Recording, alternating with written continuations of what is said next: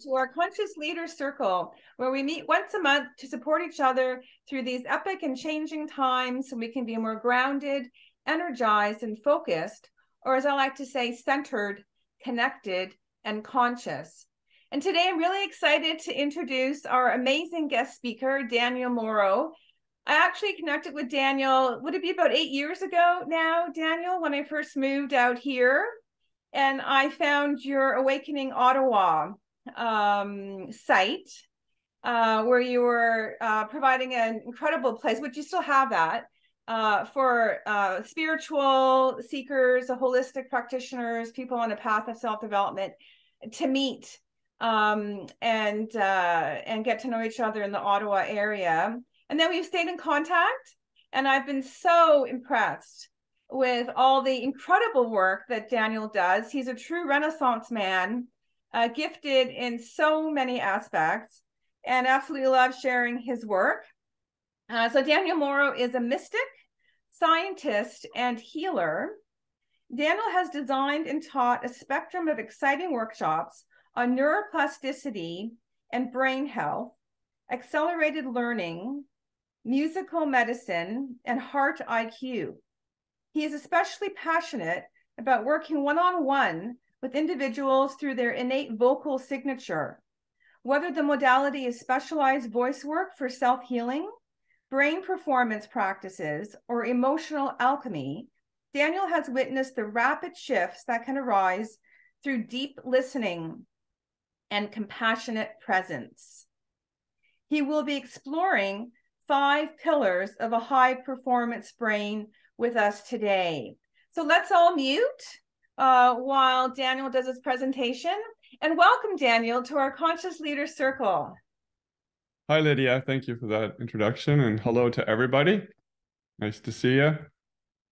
Thanks for being here, bringing your presence and your energy.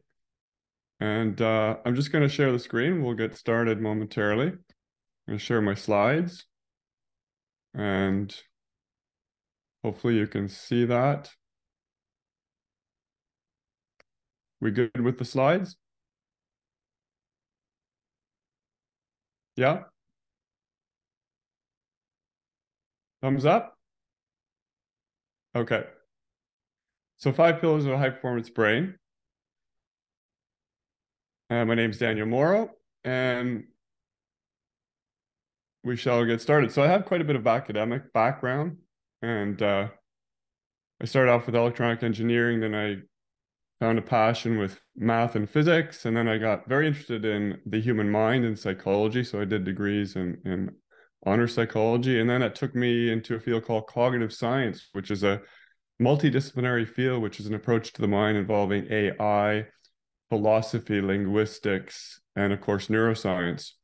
And I was doing my PhD studies, and I found a real passion for how the brain works.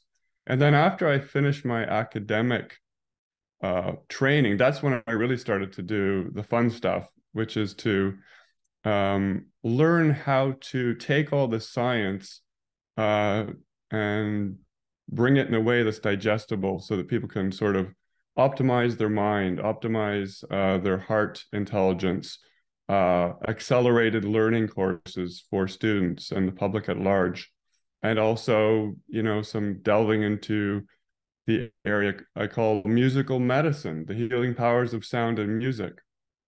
So I developed a number of programs with really consolidating all the science and literature I'd been learning. So this is going beyond like, what are the mechanics of the brain? We're looking at like, well, how do I optimize my brain? Just like you would optimize your car by giving it the good fluids and oils and so forth, right?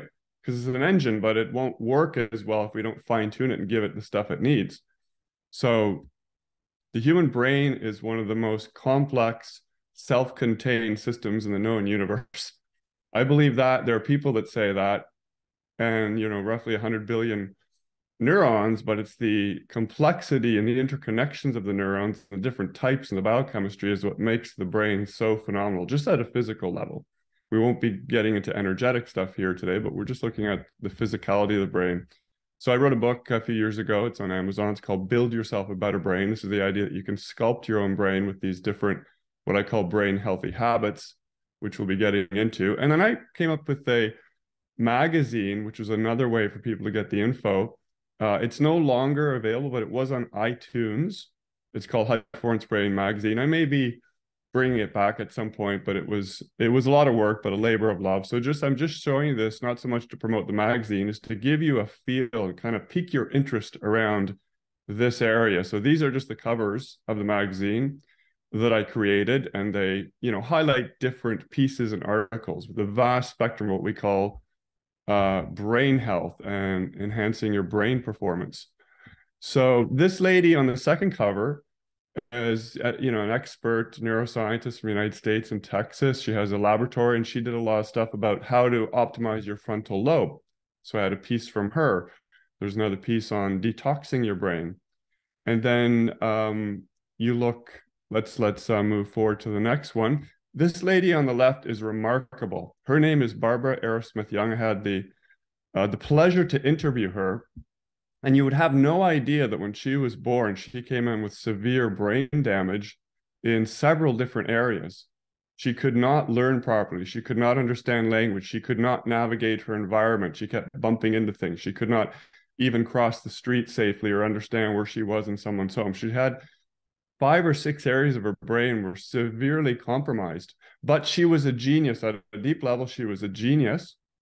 And she figured out how to redesign her own brain in the 80s and 90s, back when neuroplasticity was not fully accepted yet by neuroscientists. They were just doing the research, but they didn't fully understand how adaptable the brain was. But she figured out how to do some cool things from some animal research and from also an injured soldier, Russian injured soldier who seemed to have the same problem she did. He had been shot in the brain, and it appears that they had the same sort of damage. So she figured out, oh, there's an area of the brain that's causing his issues. There must be something I can do to fix my own brain. And she literally figured out what neuroscientists only figured out many years later, how to rewire your brain by exercising certain functions. So I'm spending a lot of time on that because I want to give you the idea that how, if she was able to do what she was able to do, which was she's got her language, she's got all her faculties fully intact. She actually runs a school for learning disabled kids with 20 different types of programs for 20 different or more deficits. So again, you have no idea that this person, listening to our interview, she just communicates eloquently. And that's just to make the point, like, if that's possible for her, what's possible for the rest of us? So that's why I'm spending a bit of time on that. And so with the magazine, I covered, all the various topics you see on the covers. Heart-brain interface, that was an article I wrote, just taking a piece out of one of the chapters of my book. In the far right magazine, you can see why the adolescent brain destroys its own neurons. So there's very interesting research on all facets of the age spectrum. The guy on the left, you may be familiar with, Daniel Mauro. He was featured on my magazine, so I had an article from him in there. And he's one of the pioneers for doing a particular type of scanning. The psychiatrists never look in the brain. They just make assumptions, but they don't actually look into people's brains to see what's actually the case. They're just speculating and guessing, hey, take this drug, take this so-and-so antidepressant. But he actually looks at the brains with a particular type of scanning technique that he, popularized and mastered. So Daniel Mauro's amazing. Your brain on love, the kind of biochemistry that's instilled when we're in certain types of relationships. We know about things like oxytocin, and then you see here yoga. Yoga is very good for your brain. The science shows that. Yogis have known that for thousands of years, but now the science is catching up to what ancient mystics understood a long time ago. And then in that middle magazine cover, mobile addiction. So I interviewed this researcher out in California, and he's talking about how addictive the phone is and how difficult, how challenging that is, especially for younger generations that are born into technology, that literally people sleep with their phone under their pillows. They have their phone on 24/7. It's very addictive. People have this kind of phenomena where if their phone is not on them, they start to get really nervous and anxious. So the technology is great, but of course it's finding the balance. And then on that right, I just highlighted some pieces around music and language. One of my areas of expertise is musical medicine and the healing powers of music. And then the microbiome, of course, we're going to touch on that very briefly because that's like another one of the brains, right? It's not just the brain in our head. We've got the gut microbiome. And that involves one of the pillars I'll be addressing. And finally, this was the last issue I came up with, and a very fascinating study they did on the hippocampus of London cabbies. Not sure if you're familiar with this, but they did a study on these cabbies. Why? Because they have to memorize literally the whole map of London, which is massive. They have to memorize it, and they don't need a GPS. They can literally find any place efficiently because they've memorized all the streets. Like that is a massive memory feat, if you can imagine that. Just try doing that in your local city, like Ottawa, for instance, or some other city, whatever it is, Vancouver. This is a massive place, and they were able to memorize huge amounts of information. They have to study it. It takes a couple of years. And so they looked at the hippocampus, and sure enough, there's an area of the hippocampus that's enriched. There's a dendritic enrichment. The hippocampus is important because it has to do with consolidating spatial memories along with other things. So even though I haven't started the presentation yet, I'm throwing in a couple little, clues and tips, right? Just based on this magazine. So this was a labor of love. I did every aspect of this, including designing the covers that you see and interviewing some super cool people, of which the most fascinating to me was Barbara Smith-Young, because she literally fixed, repaired, and redesigned her own brain from her own genius before it was an accepted thing, neuroplasticity. So with that said, an overview, I usually have a slide here, but because we're constrained with time, I'm just going to go into the pillars. I'm actually doing a sixth one, although I said five, I'm throwing in a bonus pillar. And I want to say to you, when I say 5 pillars of a high performance brain, this is sort of an arbitrary structuring. It's not like some scientist said, oh, there are exactly 5 pillars. There's as many pillars as makes sense to use. I'm someone who creates cognitive models. So I structure information in a way that's easy for people to absorb. That's why I did this, because we've got the habits, the hacks, the practices we can do, which there are hundreds. So the pillars are like the high level structure targeting certain aspects of our nervous system, within which there are a whole slew of what I call brain health habits. Okay. So when I say 5 pillars, it's not like there are 5 or there are 7. Those are arbitrary distinctions, but sometimes I'll teach 8. Okay, for the purposes of this presentation, we're going to cover 6. So it's just the most logical way to sort of structure things at a high level, so you can understand how to target, say, more your heart intelligence, your gut, the biochemistry in your brain. That's the purpose of why I'm doing that. So it's all about sculpting your brain temple, or as I said in my book, build yourself a better brain. Just like we would want to optimize our car engines, the brain is infinitely more complex, so we should spend a lot more time and effort on that and not take it for granted. So some of the obvious benefits of tuning our brains, the brains in our hearts, the brains in our heads, and so forth is, well, pretty much everything: emotional balance, energy, creativity, focus, mental clarity, heart-centered energies and emotions, feeling grounded, concentrating. Courage really is in there too. And so let's go to the key concept here, which is neuroplasticity. What is that? I'm sure you've heard of that by now. It's not a new thing. It's been around for several decades. It's become popularized post-2000s. So this neuroplasticity revolution didn't just happen a year ago. It has been a couple decades now, and it keeps advancing.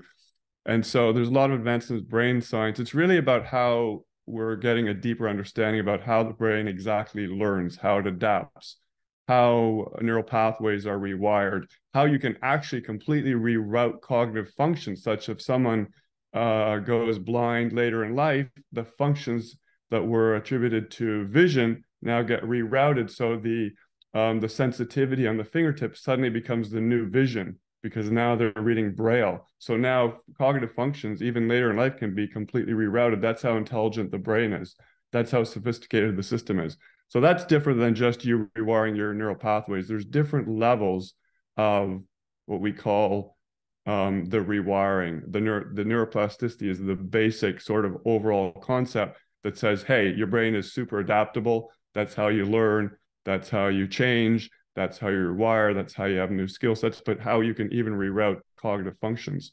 So often we take this this thing for granted, because like, imagine if you really thought to yourself, we have the most complex self-contained system in our brain, 100 billion, it's like within the universe, we each have one in our head, and they're each different, they're unique, and yet there's some general principles.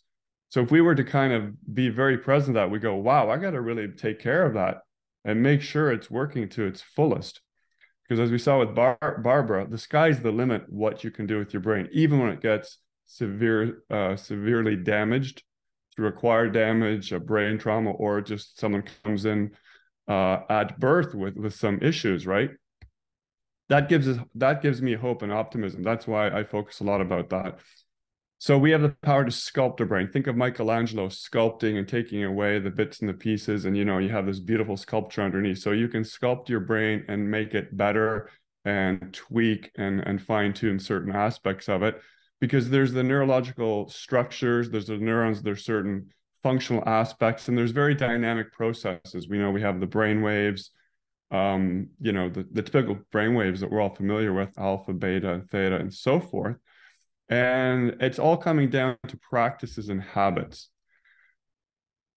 So one final piece here. So my model is really about high performance brain. It's my book, it's my magazine, but it comes down to trying to consolidate the latest science in the best possible way, in the most easiest to digest way, by having the larger framework, which is the pillars, and then saying, okay, within each of these pillars, what are the brain health habits? What are the things we can do to target that pillar if I'm weak in a certain aspect? Say, for instance, working on your autonomic nervous system, there's issues with the heart or the gut. So the importance of brain healthy habits, that's like more the implementation of the pillars that we're going to be giving you 6 examples of. And you may be familiar with this dude, Joe Dispenza, Dr. Joe, as they call him. He's got some cool books out. This is one of them, Breaking the Habit of Being Yourself. So what he's basically saying there is, it's difficult to change even when you want to, even when you know what to do, right? So he writes a whole book about that. So that kind of feeds into this concept around what I call brain health habits, or brain healthy habits. What is that? Essentially, that's any habit or practice that can optimally impact your brain's health, which includes the structural, that's down to the neuron level, or the larger structures in the brain, like language and vision and so forth, the wiring, the neural pathways, the connectivity, and the biochemistry. So notice these habits impact various aspects of the dynamic and physical structures of the brain. So bad habits can be hard to break because we have a habit and it's difficult to let go of. And by the same token, it can be difficult to create good habits, right? And someone named Eben Pagan, I'm borrowing this term called habit gravity, because he does a whole productivity course on how to help entrepreneurs become more effective. And he talks about habit gravity, and he likens it to a rocket trying to take off. And you need the maximum amount of fuel just for those first 100 feet to get the thing going. Then when it kind of escapes the Earth's gravity, it can continue going. It's got some momentum, but at first it's very difficult. So he's saying it's the same way with entrepreneurs or anybody who's trying to optimize their life in terms of their productivity, whether it's in your life or your business life. This habit gravity it's difficult to overcome at first. So creating the new habit, you need whatever it is, the first 20 days or 30 days to establish that. And then you start to rewire different aspects of yourself, including, but not limited to, your brain. So without further ado, the 6 brain health habit pillars, and we're going to be going, of course, at a very high level, because this is not, a full day workshop. This is like kind of like a 30, 40 minute session in total. So the first pillar, and by the way, you're going to hear these pillars. They're not going to surprise you. You're not going to say, oh my God, I have not thought of that before. I have not heard that. You may be familiar with all of these things. It's just just for us to focus a little bit more and to say, hey, what can I actually do in my life in terms of these habit patterns? So there's some very cool things around sleep. So this is obviously an important pillar. We're about not getting just more sleep, although you need a sufficient amount of sleep. It's about the quality of your sleep that's ever more important, right? Because you can have a high quality 6 hour sleep and a poor quality 9 hour sleep. So which is better? It's probably the 6 hour high quality sleep. And there's some people that just can get away with 5 or 6 hours. Other people need 8. So there's variations that are individual, but they say like if you don't have enough sleep, not good. But if you're getting very poor quality sleep or you're being interrupted, that's the issue, because you're at night, there's some very important things going on. So we have here a graph of the sleep cycles. We have more deep wave sleep in the beginning of the night and less REM, rapid eye movement. And then as the night progresses, you have increasingly more REM and less deep wave sleep. So the slowest levels, the deepest waves that we're cycling through at night, we can call them waves or rhythms, is when some deep healing is going on. And it involves some systems in the brain. One of the cool things they've discovered a few years back, the G lymphatic system, so sort of analogous to the lymphatic system in our body, but geared towards the brain. So there's cleaning up that happens at night, and it involves cerebral spinal fluid. There's hippocampal consolidation that's going on at night. That's why if you don't sleep well, it's hard to remember what you were learning that day and days before. So it's very important to have good sleep because your hippocampus continues to process what you learned during the day. Very important for students. Cramming and not sleeping the night before an exam, worst possible thing you could do. So I always knew when I was studying, I always said, I got to get at least a few hours of sleep because it'll be worse if I don't sleep at all and I try and cram more information. My brain's just not going to be very optimized, quite the opposite. So there's a whole bunch of hacks involving optimizing your sleep, but just knowing that that's one aspect or one function of sleep. We're just talking on a material level here, not on a spiritual level, because sleep has many important facets to it. But many geniuses, you may have heard this, took naps. You have people like Einstein and Churchill and a whole slew of inventors that they just somehow knew they needed to take their naps during the day, and it helped them to be more efficient, more creative. And in fact, Einstein realized that he needed more sleep when he was doing more mental work, because your brain uses at least 20% of the energy of your body.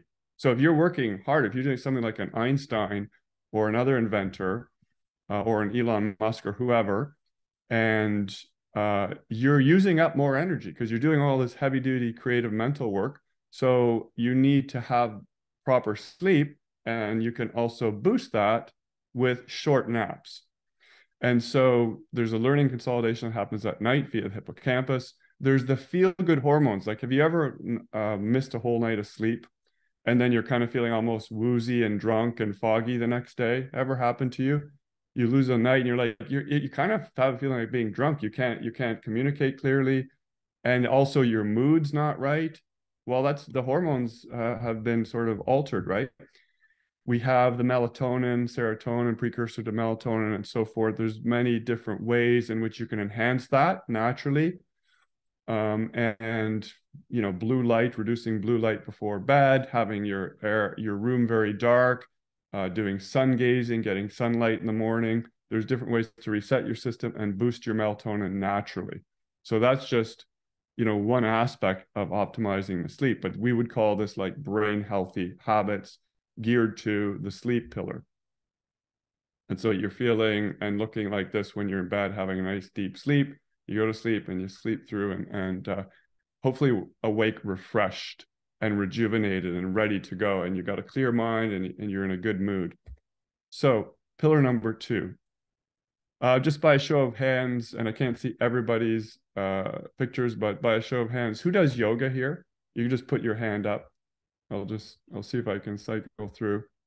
Okay, yeah, I can see the rest of you. Great. Okay, good. Okay, perfect. So yeah, yoga is obviously, meditation, yoga has become very trendy in the West the last few decades. It's like it's everywhere now. It's in corporations and government facilities. It's just a thing, right? And so you feel good when you do yoga. And why is that? Well, it's because there's some physiological things that are going on, and they have done some studies comparing yoga to other types of exercise.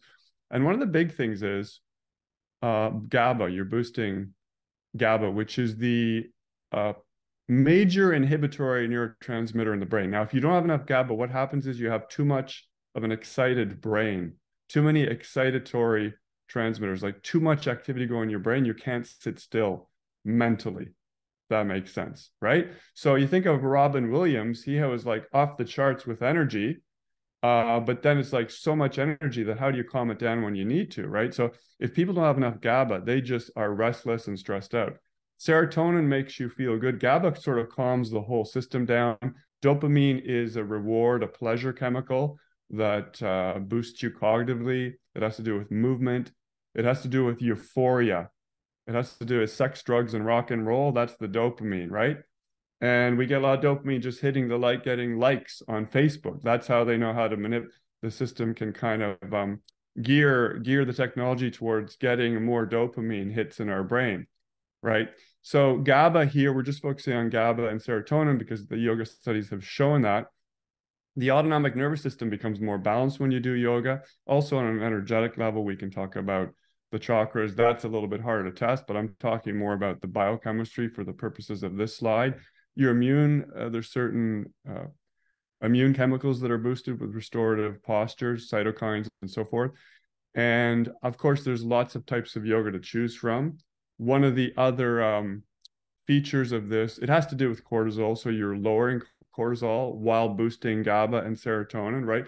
So what kind of yoga do I do? There's no fast and hard rule here, but I would suggest pick what makes you calm. Some yogas are actually called restorative yoga. There's beginner yoga, there's restorative yoga, there's healing, there's different names which gives a clue that might relax you more. So there's more like Ashtanga yoga and power yoga. You know, they haven't tested the full range of every type of yoga, right? So you just use your intuition and pick the one that you know calms you down the most or relaxes you or centers you. There's literally a whole field of therapeutic yoga, using yoga as a therapy. And we know why, at least on a brain level and an autonomic nervous system level, there's a lot of cool things going on.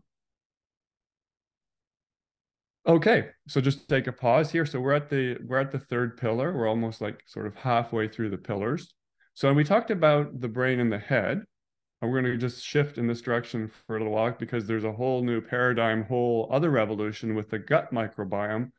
You know, the last decade or decade and a half, maybe going back 3-4 decades, there were some pioneers that suggested, hey, your gut is actually important. It's communicating with your brain. And it was actually a Canadian researcher who was one of the first discoverers of this, the importance of the gut microbiome. And they thought he was absolutely crazy. His name escapes me right now, but he was a pioneer in this area. Then later they caught up and said, oh, wow, yeah, there's some important things going on between the gut microbiome and the brain. There's like a bi-directional pathway. So the gut microbiome, the integrity of it, the balance of it, and the overall balance of the microbiota is linked with your brain health, with neurological performance, with longevity, with your immune system, with so much more. And so there are distinct pathways in which these two brains are communicating with one another.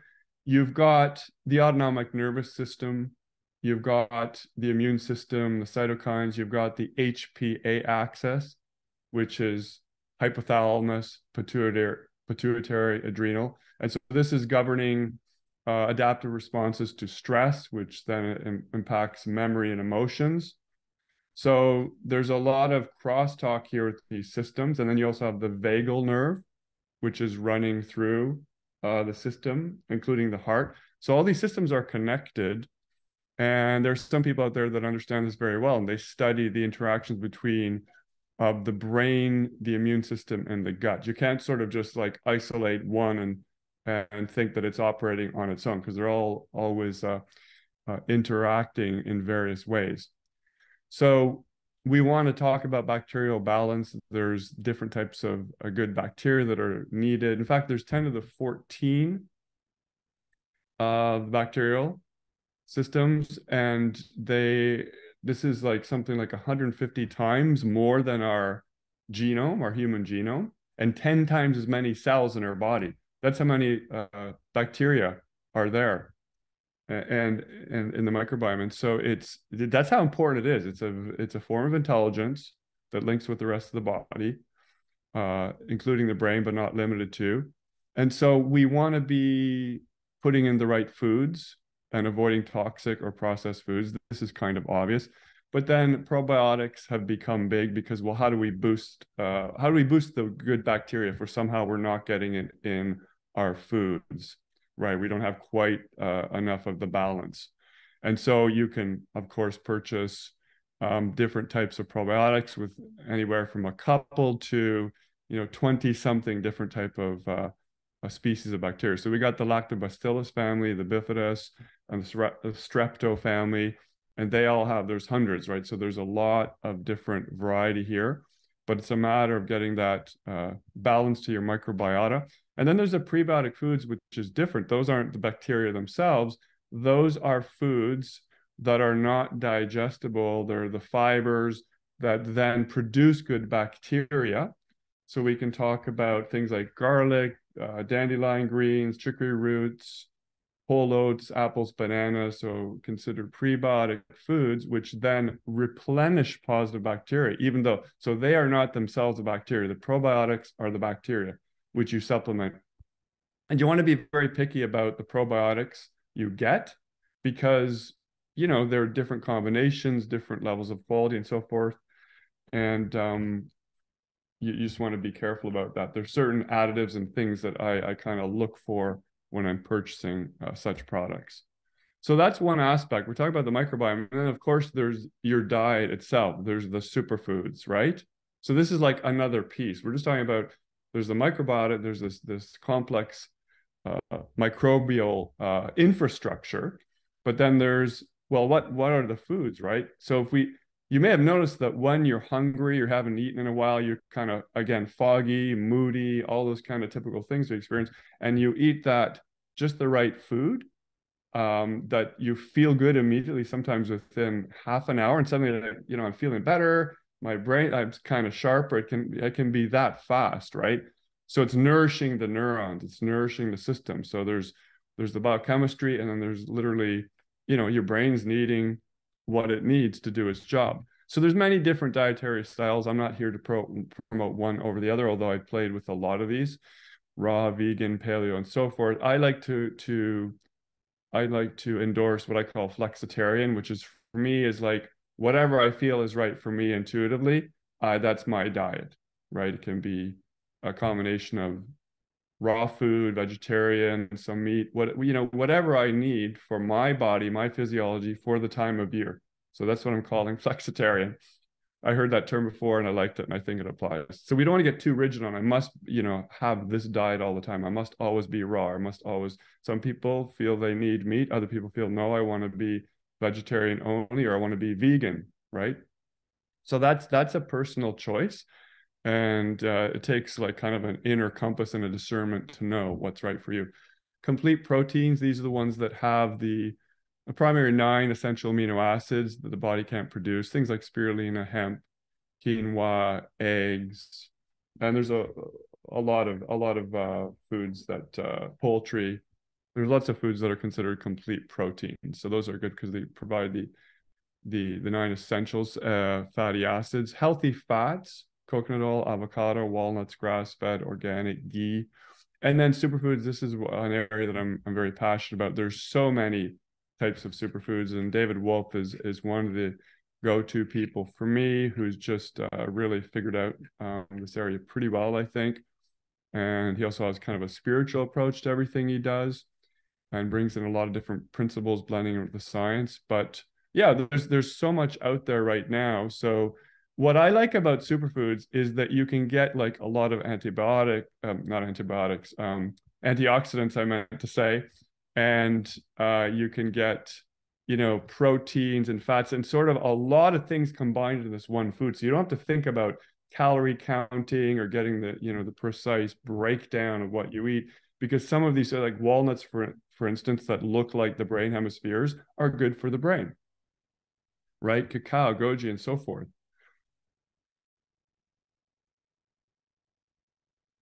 Okay, so we got a few more pillars left. So this is a whole, I mean, this is a huge area. I do a whole workshop on just this one alone because there's a whole institute called the Institute of Heart Math, you may have heard of.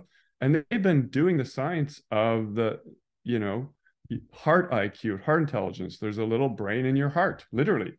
It's not a metaphoric.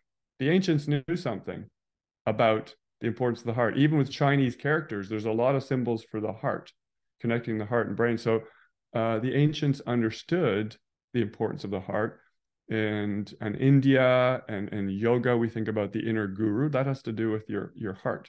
And so it's literally got a mini brain in there that connects with the brain in your head. It's got some of the same biochemistry and electrical signals to communicate bidirectionally. And so the heart is amazing. Now, this is a well-known graph and a well-known phenomena around heart coherence. If you've heard about heart coherence, put up your hand just so I have an idea who's up to speed on this. Keep your hand up. Sorry, I can't see everybody. Okay, that's great. The ones I can see got their hands up. Cool. So heart breathing. Well, let me see here. I skipped a slide. Sorry. Okay, so let's go back to this one. So what they found is, and they've done a lot of complex studies at HeartMath for like more than 3 decades now, and actual peer-reviewed research. And what they found is that when a person's in a state of coherence, they have this smooth curve, which you see on the right. So if you're feeling like what are called heart-centered emotions, like appreciation, gratitude,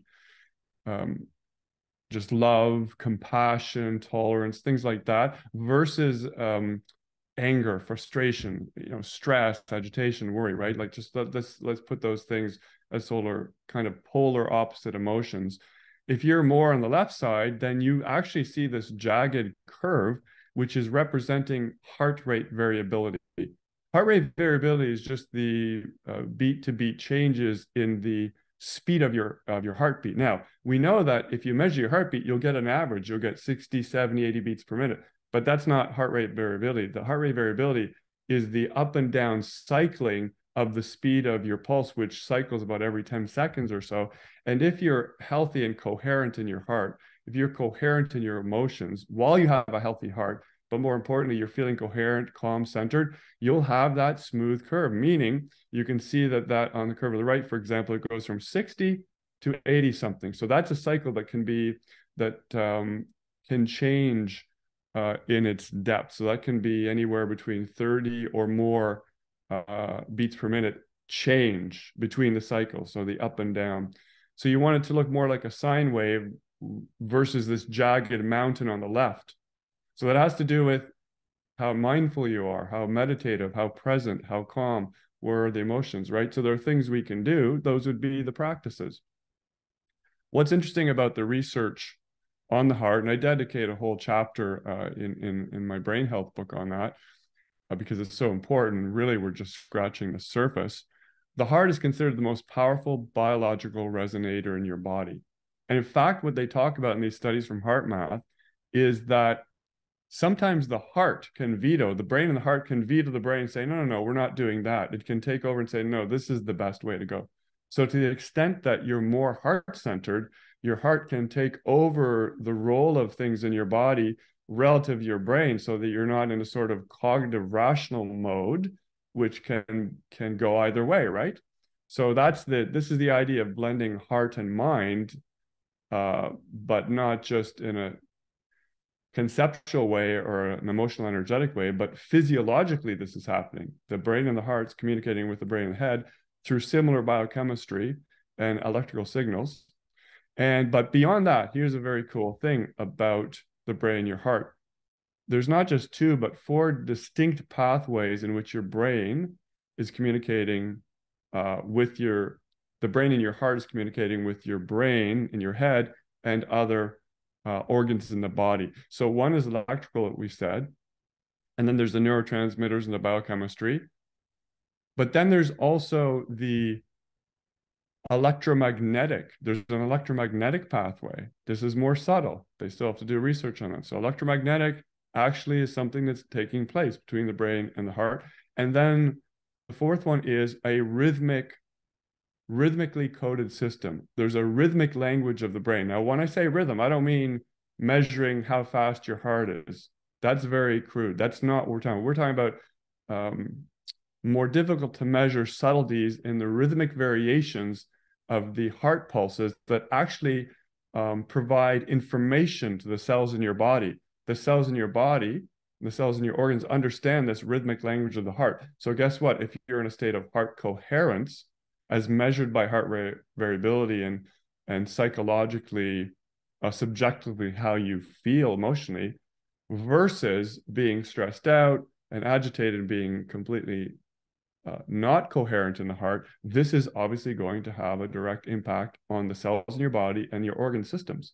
So now there's a science behind this, right? So we can bring in the heart. It's no longer a metaphor, something that ancients said or yogis or mystics. It's like, well, the science is there. It showed up a few decades ago, right? So there's this is a very oversimplified slide because I'm consolidating like a lot of stuff in just one slide here. But positive emotions, feeling good, going into nature. There's many ways to feel good, right? So your go-to is your pets, for example. I was talking to Lidia earlier about that. Our favorite pets like cats and horses, dolphins, cetaceans, and things like that. But there's our pets, which really impact us emotionally and energetically. There's going out into nature. And there's many, many ways, right? So those would be the brain healthy practices to get yourself in a state of heart coherence. Now, in terms of the science of this and the technology, I've got an M-Wave, a version of the M-Wave for it's a phone app, right? It goes in the smartphone. You can actually plug this thing into your phone, connect it to your earlobe. You connect it to your earlobe, and it measures the heart rate variability. It's very just gentle. It just measures it. And then you can have feedback and you can go, how am I feeling? And what is this telling me? Where's my coherence level at? And you can actually get increasingly more masterful, because if you're coherent at the first level, you may not be coherent at the second, third, fourth. So as you get better at this, you start to realize, oh, what can I do to get coherent in real time? And this device is telling me objectively what's my coherence level. It even shows those curves that I illustrated on the page before. You can get those and you can just do it for 4 or 5 minutes, and it gives you different practices you can do to help with the coherence. So I've played around with that. I've done like vocal toning and humming and just meditating, trying different things to see how that might impact the coherence. And heart breathing, they have like so many different like heart-based breathing techniques that they've patented at HeartMath, but it can be as simple as just slowing down, taking a deep breath in, breathing into your heart, feeling into your heart, putting your hand on your heart, and just feeling what are your emotions, and then just sort of magnifying the energies around your heart and realizing, oh, that's communicating with my autonomic nervous system. And as you slow down, you increase your exhales, and that can help activate more of a parasympathetic activity, which is calming. So there's all these various things we can do around our envisioning and around our breath and the intricacies of how we can breathe. And so I may share a little secret about that towards the end around what would be the optimal number of breath cycles for achieving coherence. So I'll get you all maybe to guess at that number, unless you know it already. But if you don't, I'm curious what you think would be the optimal number of breathing cycles that they've found that can optimize coherence. Okay, so let's kind of tease that for something towards the end. Pillar number 5, frontal lobe, the crowning glory of the human brain. We have the largest proportion of frontal lobe compared to any other creature of the animal kingdom. We have, it's about a third of our brain. And within the frontal lobe, there's the prefrontal cortex, which is considered the executive functioning part of the brain.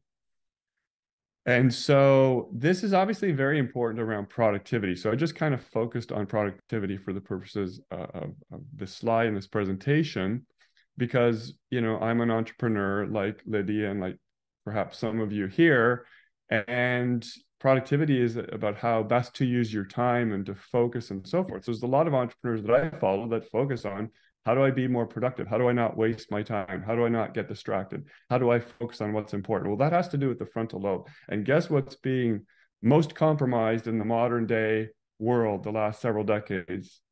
thanks in no small part to technology. It would be our focus and our concentration. And part of that is because of the wonderful gift of technology, you know, search engines, Facebook, all the social media, you know, our smartphone is like has more capacity than, you know, the first lunar modules, the first computers. We got more computing power than they had all those decades ago in our little phone. It's like it's a powerhouse. So we offload some of our cognitive functions, but the downside of that is that newer generations are not as good with communication and spelling, for example, and remembering. The Greeks were very good with memory. We got to practice those things. Just because we have technology, we don't want to offload too much of our cognitive faculties, because then we can become slow in those departments. Like literally, we're not exercising the things we used to from a brain point of view. So the natural cycles, this is the Brack cycle, and it's just a natural activity cycle that happens about every 90 minutes to 2 hours. So there's a great variation of this. But what happens is if you don't honor this cycle, and you don't take a break, your brain just like wants to shut down and rest. And if you don't let it shut down and rest, you're not efficient going forward. Now, Brendan Burchard is someone that I've been following for a while, and he's done a lot of high performance studies. And what he's found is that the optimal time frame for getting work done. Now, this is not learning; it's getting work done, which is learning is different. You're inputting information and consolidating and so forth. So just getting stuff done, it's somewhere around 51 minutes. Okay. So you can kind of use that as a rough 50 minutes, take a 10-minute break, and then continue. And then you'll be within this Brack cycle. Because if you go for like 2 hours, 3 hours, you're plowing through, your brain wants to take a break. You're not honoring the natural cycles.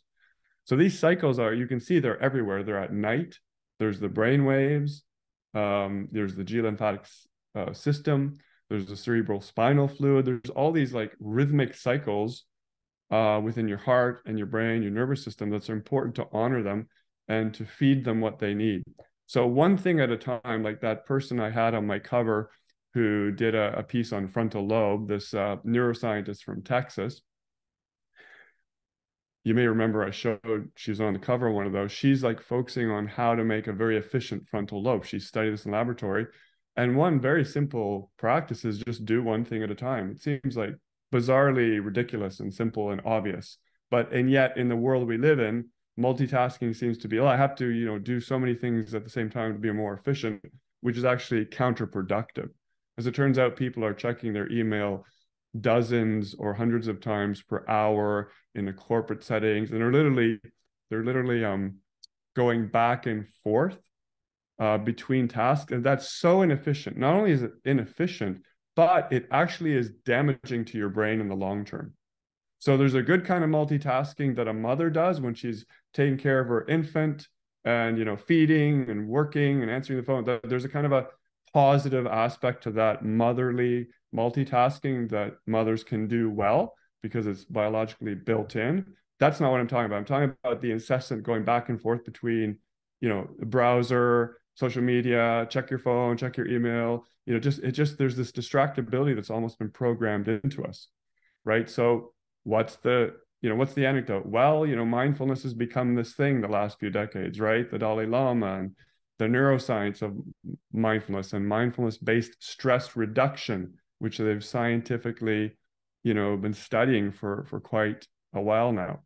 And so just, you know, becoming mindful, doing one thing at a time. And some of the entrepreneurs that I follow talk about minimizing distractions, or actually, what's the word? Planning your interruptions. So if you're an entrepreneur and you know certain people need to be called, you don't allow people to call you random times. You schedule your interruptions so that now I'm going to go do this thing when I choose to do this thing and deal with these people that I need to speak with, right? So there's this block time ratio of productive tasks, which I just alluded to earlier. And Brendan's the genius on that because he's done the high performance studies with his coaching program, but also actually studying the most productive people in the world, productive entrepreneurs and athletes and whatever field they come from. Okay. So frontal lobe, Buddhism meets neuroscience, I call this.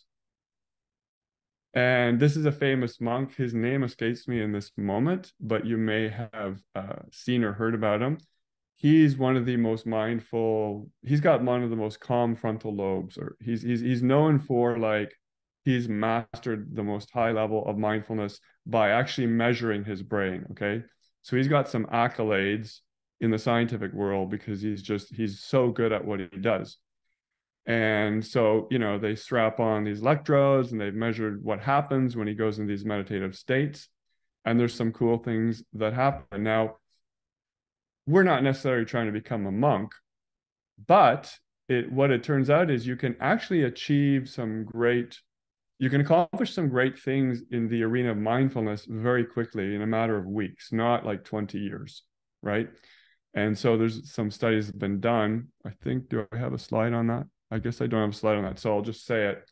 They've done the mindfulness-based stress reduction and other types of mindfulness studies, and they found that within 8 weeks, as little as 8 weeks, a person doing like an hour per day, something like that, over 8 weeks, that person changes the structures in their brain, the amygdala, the hippocampus, the frontal. There's many brain areas that get structurally changed that they can measure this, and it only takes about 8 weeks. And this is for a novice person, not someone that's masterful in meditation.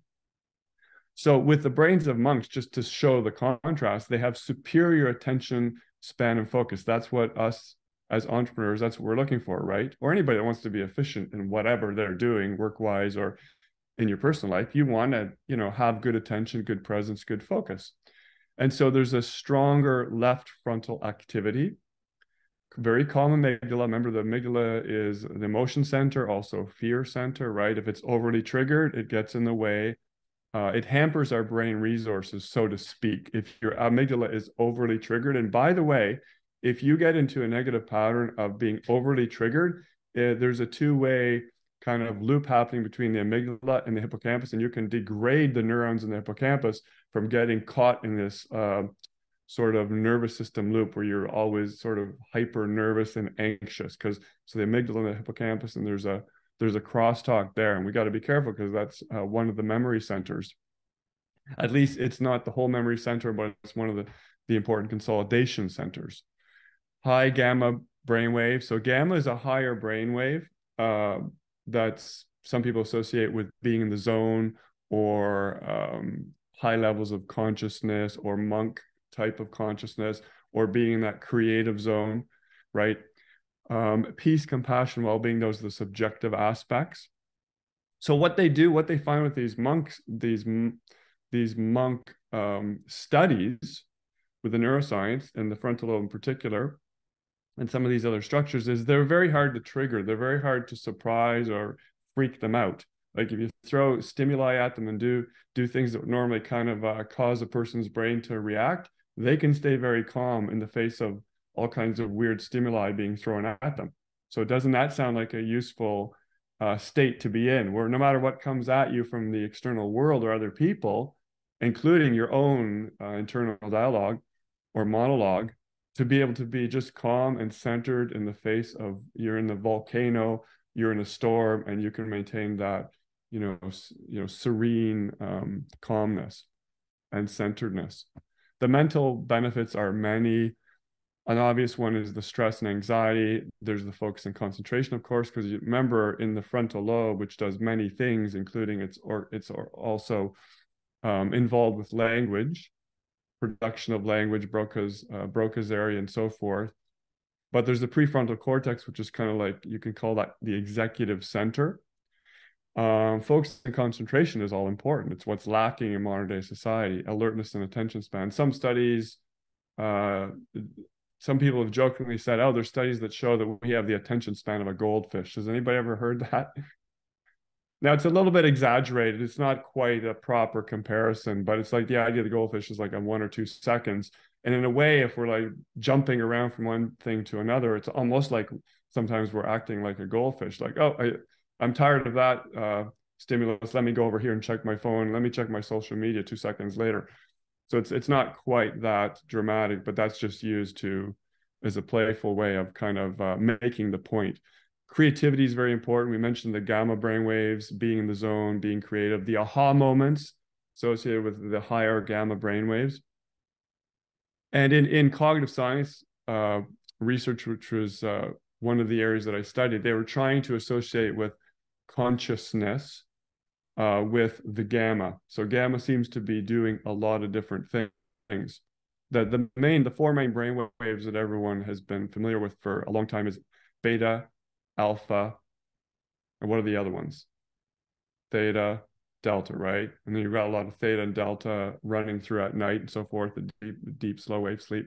But gamma is a higher brainwave state. It's much faster, and it seems to be linked to core cognitive abilities, higher functioning abilities, we'll call it. And notice that the monks have more of that. And finally, physical benefits, as you might expect. Sleep is enhanced, blood pressure is lowered, you have pain relief, and immune function is increased in the telomeres. What are the telomeres? I think you've probably heard of that, right? And so it has to do with the tips of the chromosomes, and you have larger telomeres, and this is a very good thing for aging and so forth. So lots of physical, mental, psychological benefits for doing meditation or mindfulness types of practices. The frontal lobe is enhanced, but so are other structures in the brain, and also the activation of certain brainwave states like gamma.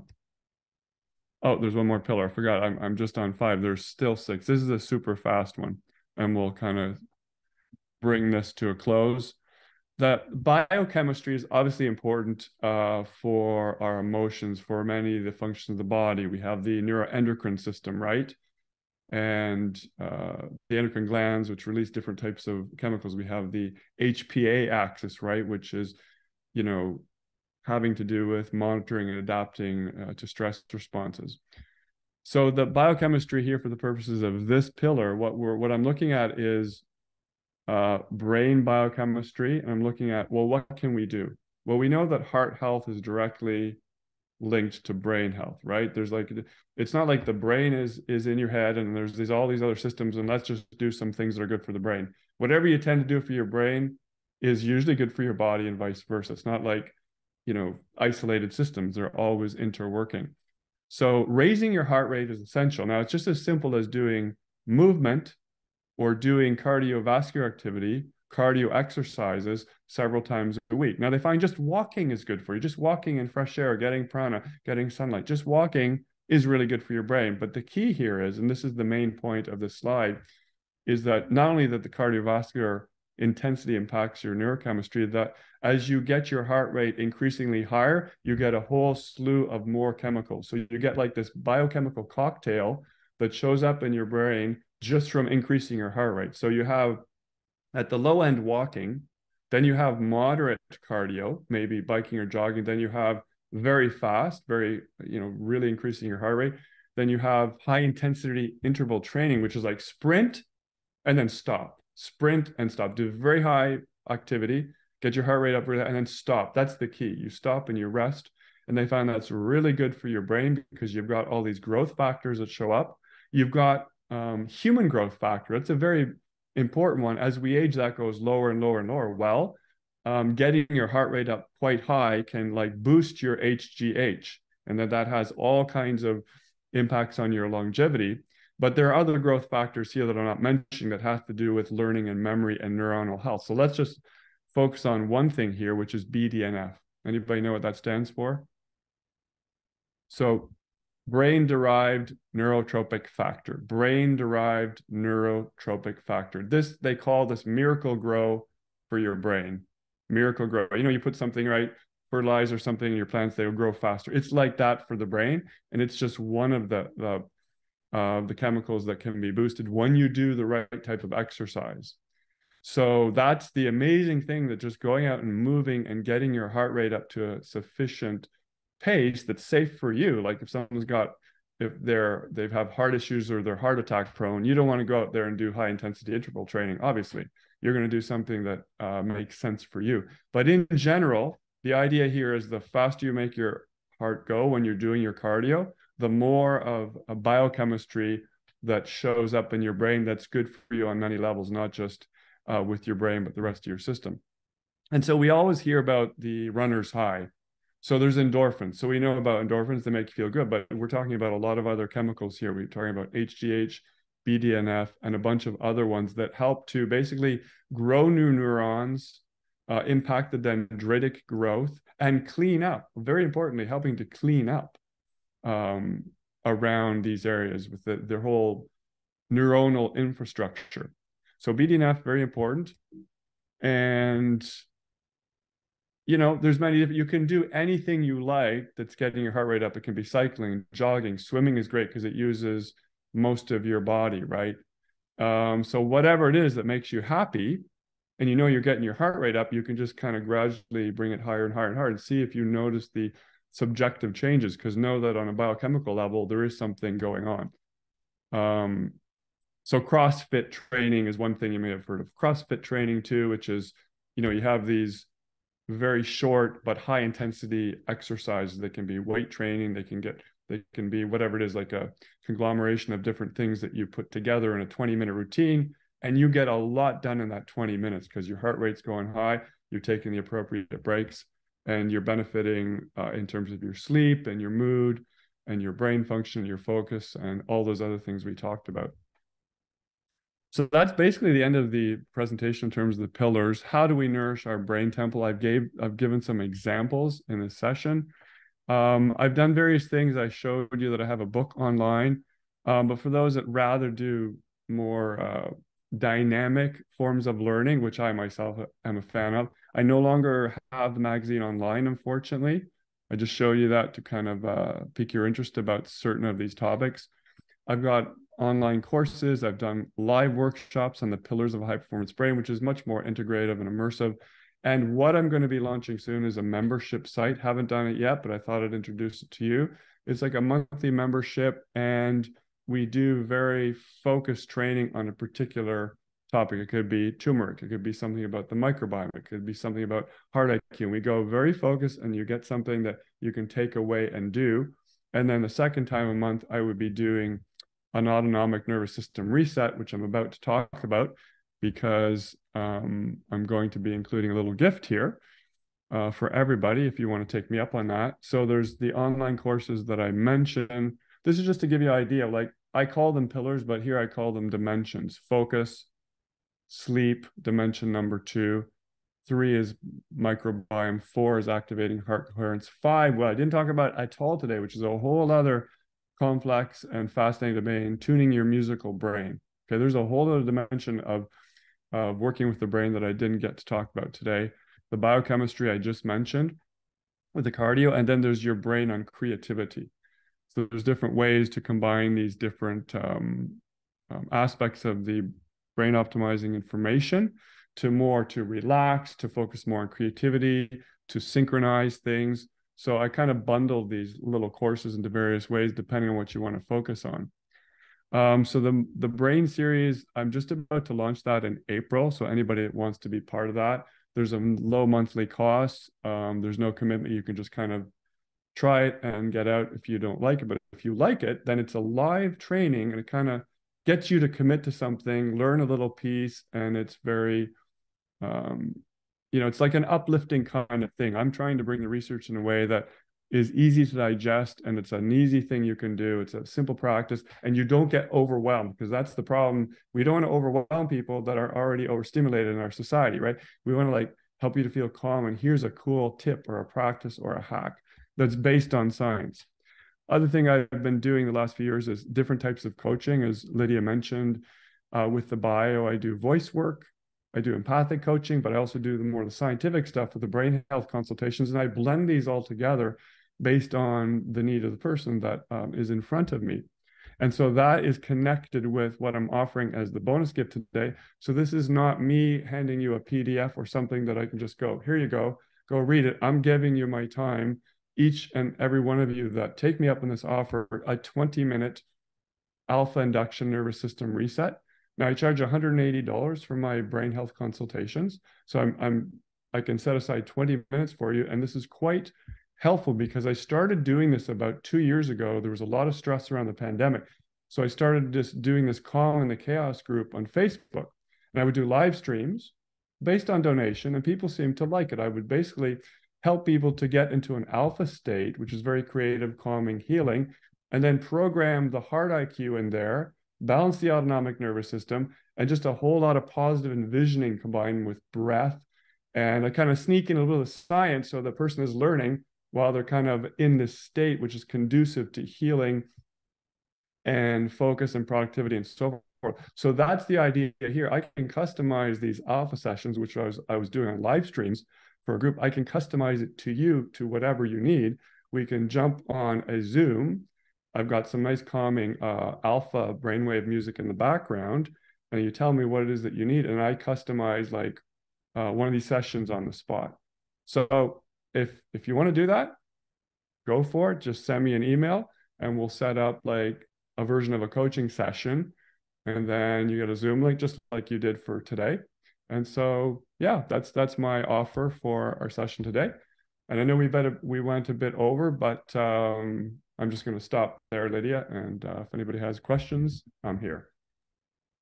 Well, thank you so much, Daniel. That was beyond impressive, and I'm sure we could have you back. You have so many workshops and offerings. That was so comprehensive and very relevant, right? I think we could all relate to everything that you were discussing. And I'm just trying to, can you guys see me talking? I'll do a stop share. I'll stop sharing the screen now, I guess. Should I? Yeah. Let me Okay. see.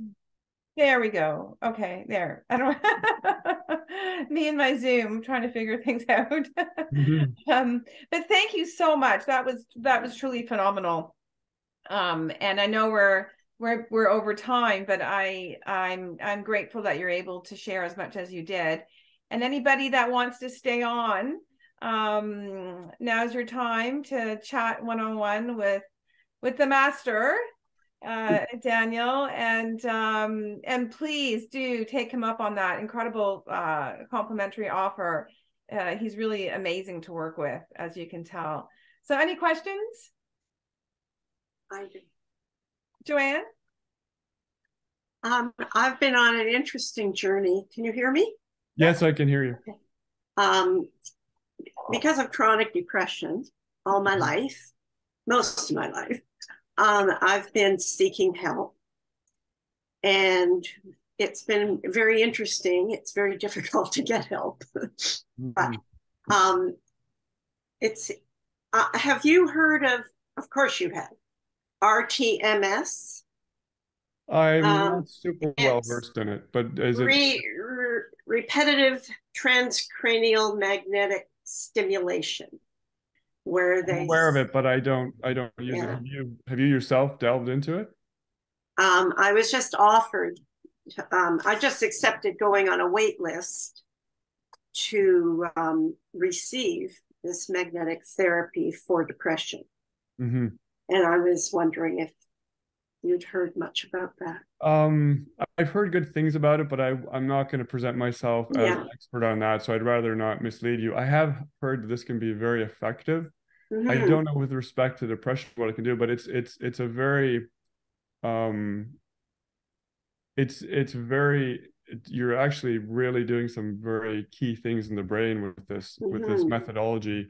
And so, eye desensitization, all these different types of systems that people use, and some work for some people and some not for others. So if it's been recommended to you, I would say go for it, but I can't from my personal experience say yes or no on that. Have you tried other things? I'm just curious. I've tried many antidepressants that I'm actually I'm doing a genetic assay test to determine what drugs actually work for me best in combination. So right now I'm in an experimental zone, which has been, and it hasn't been easy, to be honest. You're like in your own experiment, you're trying all these things. And I know that's what people are doing, like your own experiment. What works for me? What do I need? Have you been placed on conventional pharmaceuticals? I'm just wondering, like antidepressant type. Oh, many different ones. Many. Do you what's your approach to pharmaceuticals versus natural supplements? Do you blend those, or is it more, what direction are you going? I'm trying to get a feel for. I'd like to go in a different direction. I've really only used prescription drugs. Okay. Yeah. Okay. Yeah. Just because, we know there are side effects to those kinds of things, and that what I alluded That's to, right. just the walking, right? Is what they found is when people walk, it's the equivalent of taking antidepressant drugs. They've actually done studies, and they go, you take a walk because you're getting fresh air and energy and sunlight. You're getting like multiple things, not just the exercise. So I'm not saying to someone don't do pharmaceuticals, but I know like my own approach is I'm going more for natural solutions if I can, because what we know about some of these pharmaceuticals is what they're doing is they're targeting receptor systems in your brain. Right. And then what, you probably know this, I'm sure everybody, we become addicted to them. We then need them. So for instance, you take a melatonin supplement and it makes you sleep better, but then your brain starts to go, oh, I don't need to produce that myself anymore. And then suddenly you don't have as much of that as you need. And I have some very specific experiences with friends and colleagues who have had issues with a class of drugs called benzodiazepines. So that those are highly addictive, and one must only use them for a short period of time, because then your brain, what happens is it's helping you to give you more GABA. Then literally the receptors go away and it's harder to produce GABA because you're just flooding the brain artificially. So that's my concern around some of those class of sedatives and antidepressants. But if you can find natural approaches, but the transcranial is something that I would endorse, but I don't have enough expertise in it to give you much insight. But I have heard many good things about it. So it's worth trying. As you say, you're running an experiment and just see what happens, and you'll get probably the feedback pretty quickly. Yeah, I agree. I have a friend. I used to babysit him when he was born, but he is an alcoholic, and he's done the brain surgery where they put the chip into the area of addiction. So he can actually control his addiction. And that, I mean, the brain research is just beyond my comprehension right now. Yeah. So I find your presentation brilliant, actually, and right up my alley right now. Yeah, the sky's the limit with this. Like it's such an overview level that I was talking, but you can go very deep. And by the way, in terms of the what you just mentioned, there's mind-body interfaces. They've done some very cool things. Like I think we have to be careful in this area, but with like being able to control things with your mind, they've gone in some direction with that, so they understand more and more. We just have to be morally responsible. I'm talking about the people who are doing the AI technology and the brain implants and stuff like that, because it can be helpful for someone who needs the prosthetics, because we have hearing aids. We don't think of that as negative. We have a hearing aid, but it's just like, okay, what's the balance where we're using this technology to interface for people that are genuinely benefiting by it.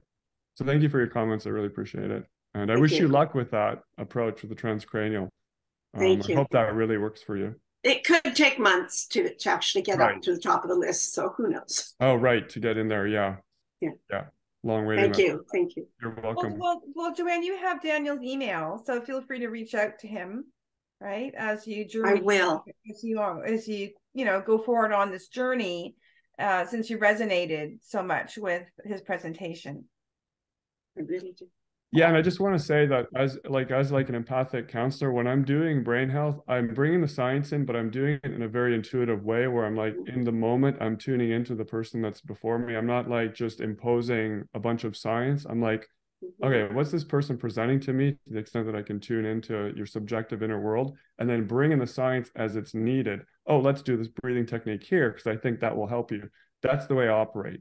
So although I have a brain health consultations and empathic counseling, I kind of blend them naturally as needed in the session. So I just wanted to say that. Thank you. Sure. Yeah, and that's really the future, right? Is to integrate the intellectual with the intuitive.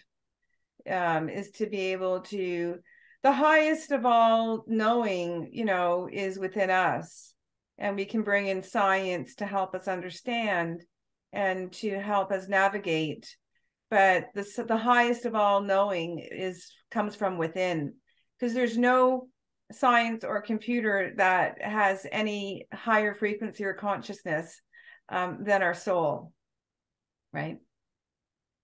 So when we start to integrate the two within ourselves, and through coaching, like with someone like Daniel, who is really a master at both, right? Which is the time is now for that type of integration. So always keep that in mind, that we know we have our own knowing within us, and then we can help to understand that knowing through information such as through science or other means. But anybody else have any questions or comments, want to discuss anything with Daniel today? Jessica?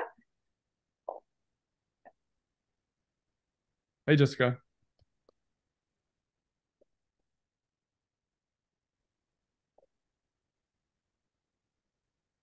I think you're muted. Yeah, unmute. Trying to find the unmute button at the bottom. It's on. Should be on the lower left of your screen. Oh, got it. Sorry about that. No worries. Hi, thanks for your presentation. It was really informative. Just wondering if you have any experience with plant medicines and how they affect the brain, CBD, psilocybin, things like that. I've got a network of healer friends that are more specialized in that. In fact, I think plant medicines are amazing. I think mushrooms are probably very helpful. I've got literally a colleague of mine, a friend who's got a background in homeopathy, has started to explore that. So I think that's a promising area. I haven't myself personally explored those areas, but I tend to only want to talk about if I've used it. So there's the theory of it, and then there's the personal experience. So to give you an example, E3 Live is something I recommend to people because it's like an off-the-charts version of spirulina, and it's very easy to digest. And I started playing with that and found some extraordinary benefits from that. So I'm just curious, from your point of view, have you yourself played with plant medicines? When you say plant, you're talking herbs and you're talking psilocybins, and what have you done? I'm just curious.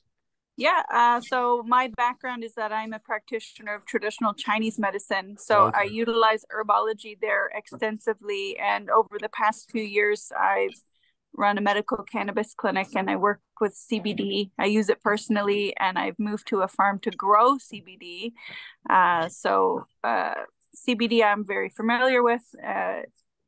I use it myself. And then psilocybin I've been getting into over the last few years.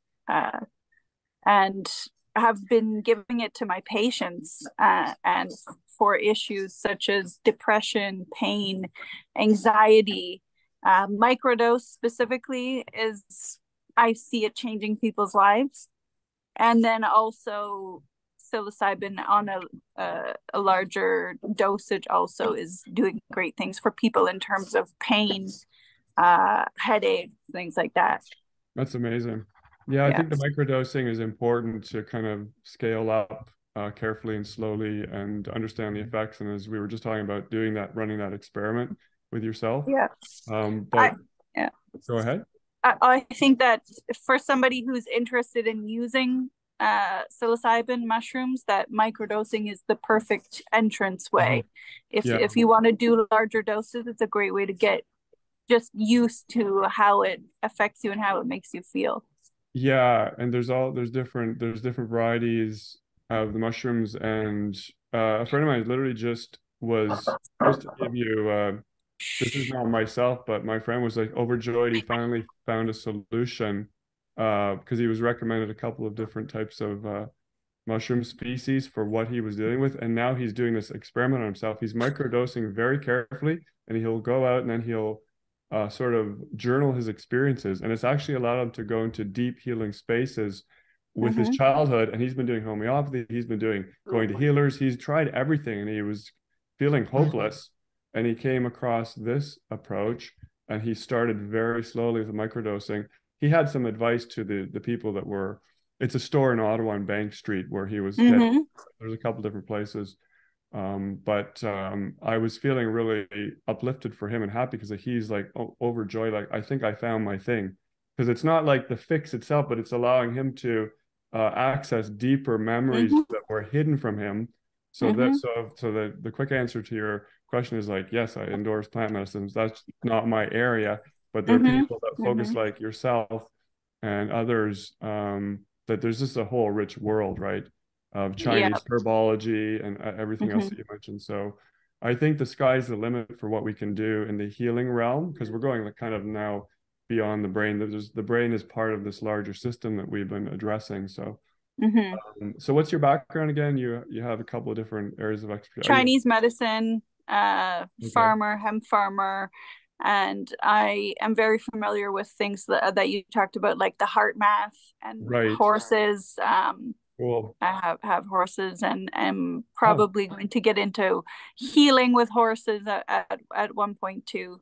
But just to speak on the different kinds of the mushrooms, like you were talking about, I have about 5 different varieties, and I can say that people report totally different experiences on the different kinds of mushrooms. It's very real. Yeah, that feels good to me, because you mentioned cannabis, but there's I don't know what your feeling is about this, but I think there can be a shadow side to marijuana in the way it's being dispensed. 100%. Is that true? Like people can actually 100% versus doing it right. Yeah, for sure. Yeah, Definitely. and mushrooms seem like possibly a very safe, potent avenue if it's done properly with the microdosing. You have an expert, like, try this one, play with this. So yeah, from what I've heard so far, I feel very optimistic about it. And there's a neuroplasticity element to the psilocybin as well. Nice. Where there's an organization called MAPS. I don't know if you've heard of it. They're doing great work. Actually, the main guy who runs MAPS, he's been running it for decades, and it's just really getting its popularity now and funding, and it's about to really blow up in a big way. But he was just did a Joe Rogan interview last week. But they're doing a lot of research in terms of like pretty high level scientific research on how all different psychedelics affect the brain, but they do work on mushrooms a lot, and there's a huge neuroplasticity element to the mushrooms. Awesome. I love that. Thank you. Yeah, I'll go check it out. And there's a Rogan, so it's a Joe Rogan interview. Do you remember the name of the guest? I could look it up real quickly here if you just give me a sec. Can I ask you, Jessica, where you're located? I am about 15 minutes outside of the town of Port Perry. Oh, and have you got contact information? Clearly you do. Lidia has all my stuff. Okay. Do you mind, Jessica, when you're done that, to put it in the contact? Sure. In the chat. Sorry, your contact. For sure. So this Joe Rogan episode, 1964, Rick Doblin. Okay.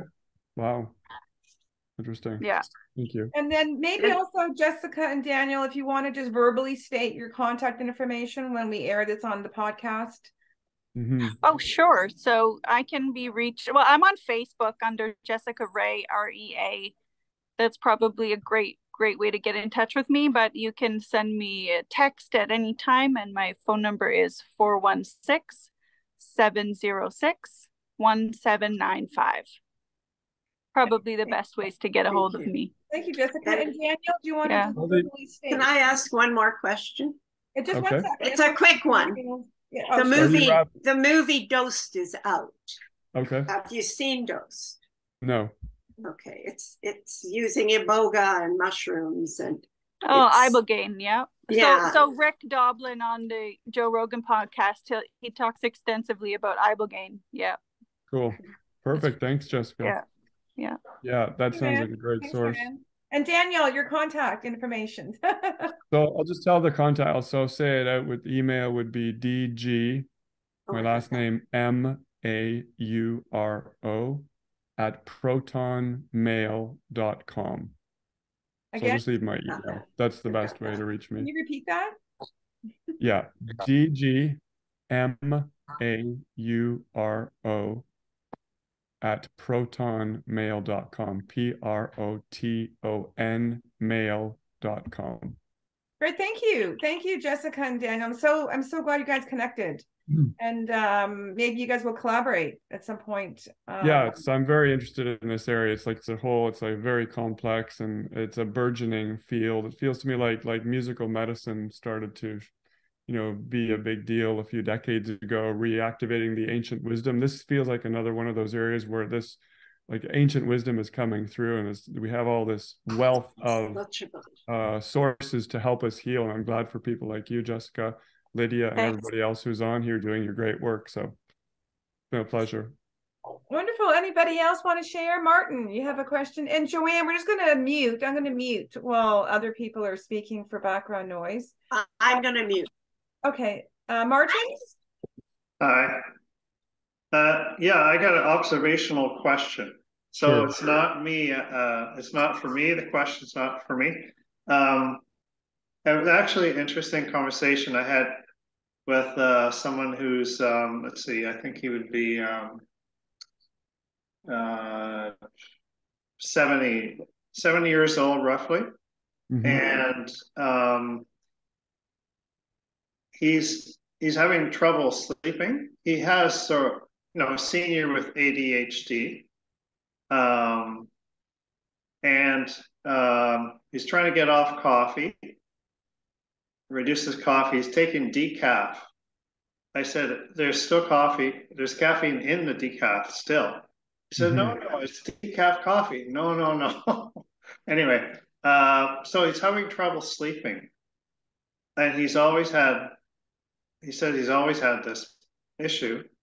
And I'm not able to give him advice. I kind of look at the whole picture like you guys.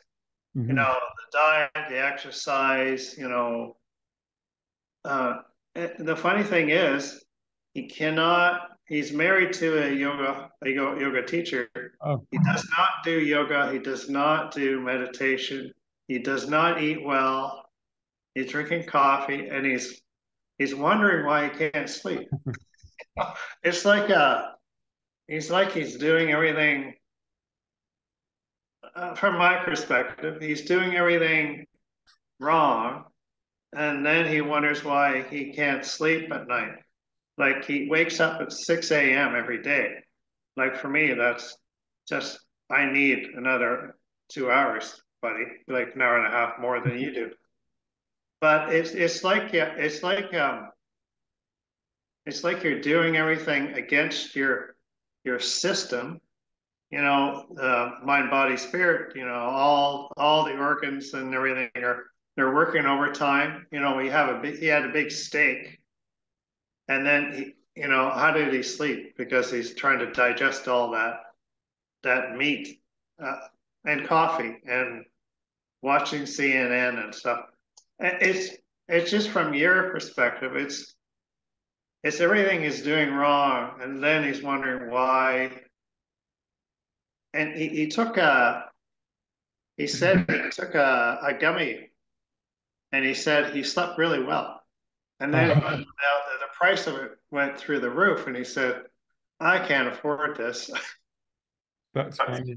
So, yeah, I guess it comes down to personal responsibility. And from what you're indicating, he's got a wealth of hints and clues about things he could do right in his environment, including his partner. But, just basic things that we've already kind of addressed the basics, which is, exercise, mindfulness, diet. The sky's the limit, right? So I think I don't know if gummy bears would be my primary brain health or sleeping therapy, but sometimes psychologically things can work for us because of the placebo effect, which Joe Dispenza talks about, the nocebo and the placebo.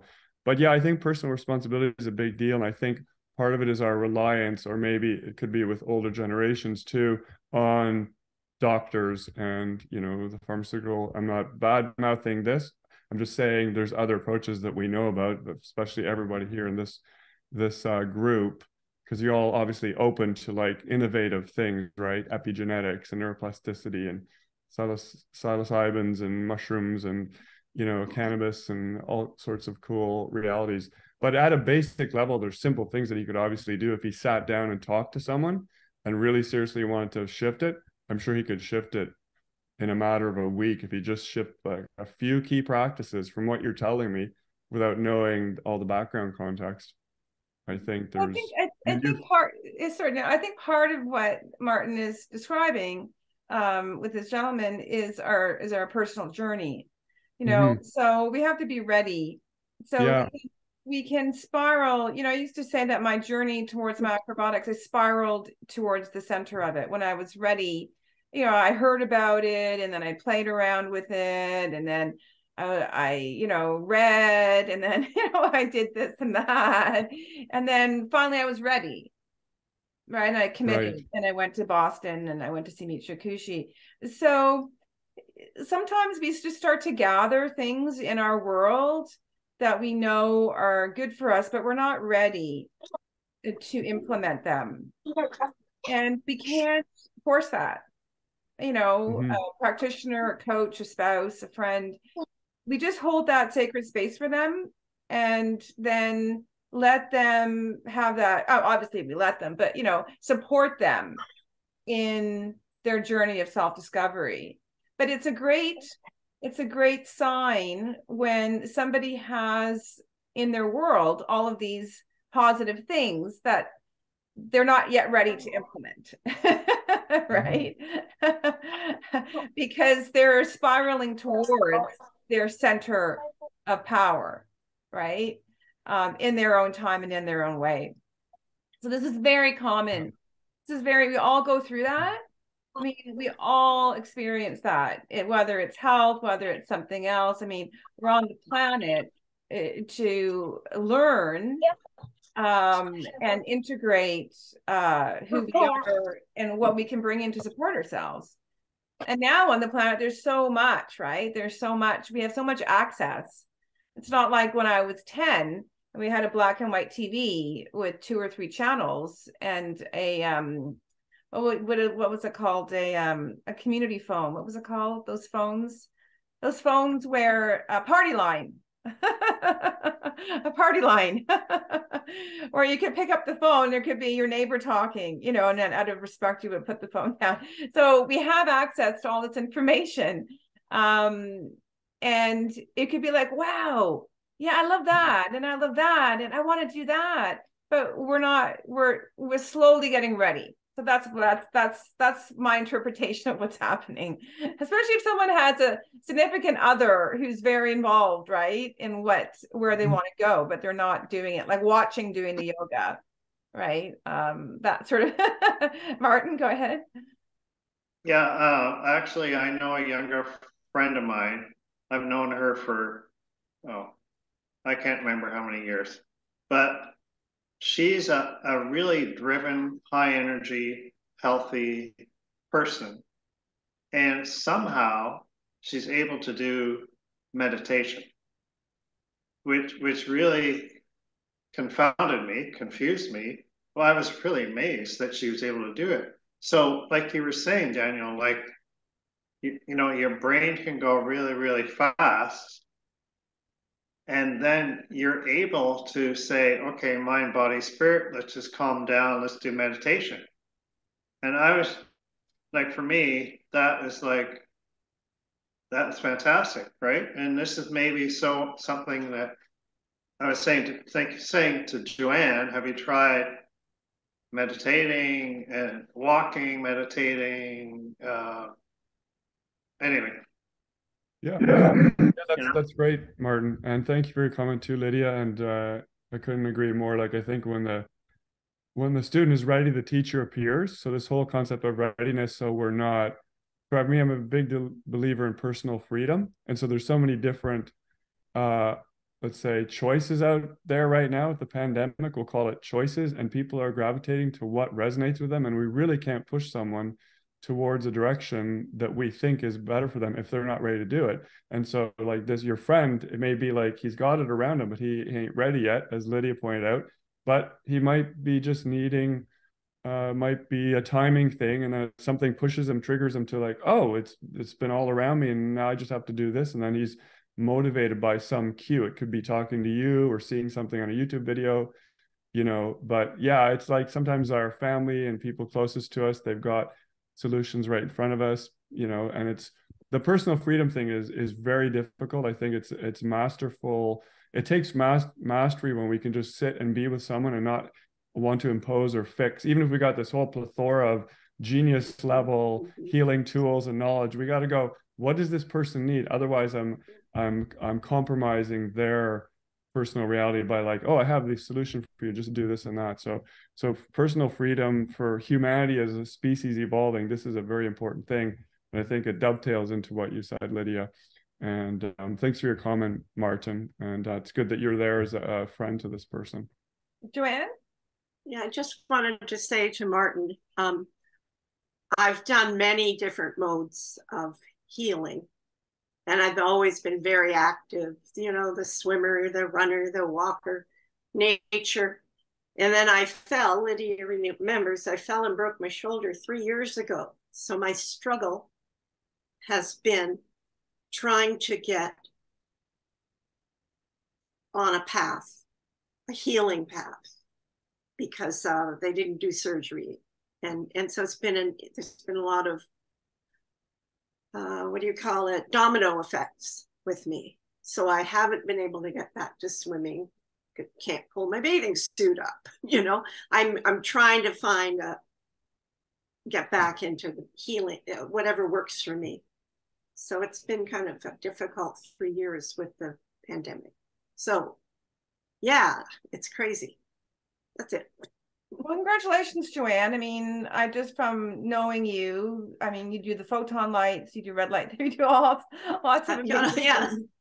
And you're very committed to your personal growth, to creating your highest and best life, and you will continue to do so. We go through these difficult times, and then we get to the other side stronger for it, right?